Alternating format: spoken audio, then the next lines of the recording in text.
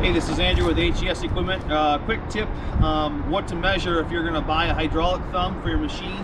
On the machine, you'll measure the stick pin with your bucket flat on the ground and your stick in the air, from the stick pin to the bucket teeth, and that'll give you your overall length of the thumb you'll need.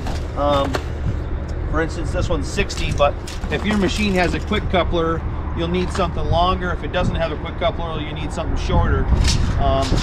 You also need to measure the pin diameter here, and then the distance between these ears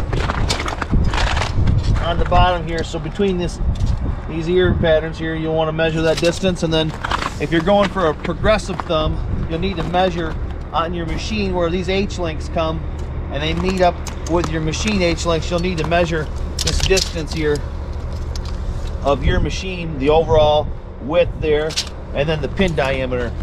So if you have any questions, give us a call at 616-396-5535 or go to our website at hesequipment.com.